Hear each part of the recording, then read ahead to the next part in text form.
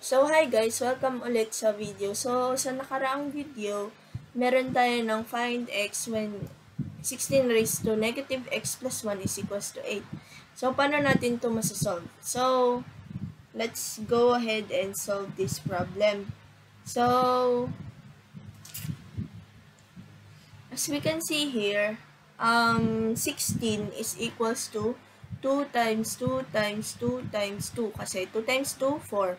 Times 2, 8. Times 2, 16. And this one, it's equivalent to 2 times 2 times 2. 2 times 2, 4. Times 2, 8. So, we can write this as 4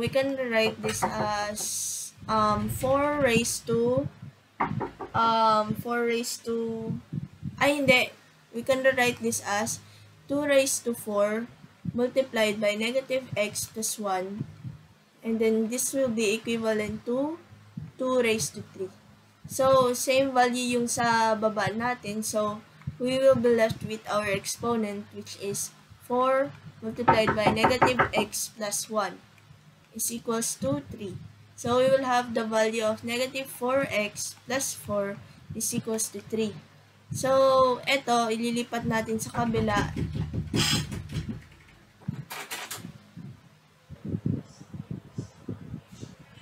So, ang mangyayari dito is nilipat nga dito sa kabila yung 4. So, magiging negative na siya. So, we will have negative 4x is equals to 3 minus 4.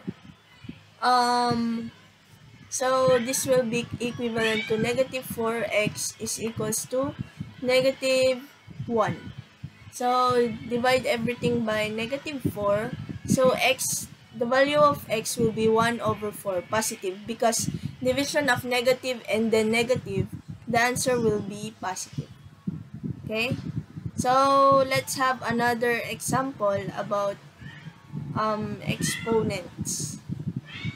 Okay, so, I'll give you another, ito pala yung sagot sa nakaraang video na homework, para at least ma-check or ma-try nyo ang pagsagot ng mga laws of exponents. Okay? So, we will have another sample, which is, if 9 raised to x is equals to 5, what is the value of 3 raised to 4x? Okay? So, ano ang gagawin mo dito? So, ang gagawin mo dito is simple lang. So, as we all know that the value of this one, 3 times 3 times 3, we have 9. Times 3, we have 27. Okay? So, we have 27. So, we have 9 here. So, anong pwede natin gawin? Ang pwede natin gawin dito is we have to